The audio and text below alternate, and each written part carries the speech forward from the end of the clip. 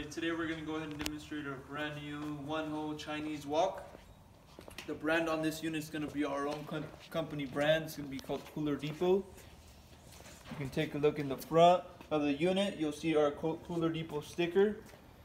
Also in the front, you'll be able to locate your adjusters over here. You got your pilot adjuster.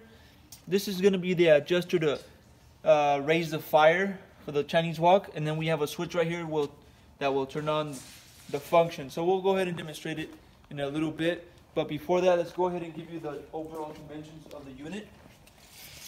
So for the length, you're going to be looking at about 19.5 inches. For the depth, it's going to be about 20.5 inches, and this unit is going to stand at about 33 inches all the way to the top of the Chinese wok. Now the unit does come with the legs as well, as you can see right there.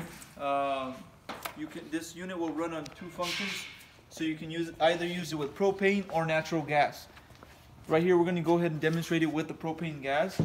Also over here on the side you have your inlet where you connect the propane to the unit. So let's go ahead and give you a demonstration on how it works. Simply what you're going to do is you're going to get your pilot, you're going to want to rotate it to your left hand side. You can do it just a little bit. Once you do that, you're going to press this red button, which will turn on the fire.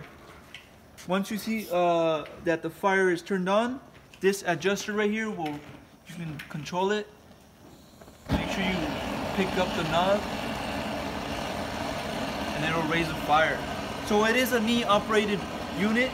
So when you're cooking, you can just lower the fire with your knee, or you can raise it up like that.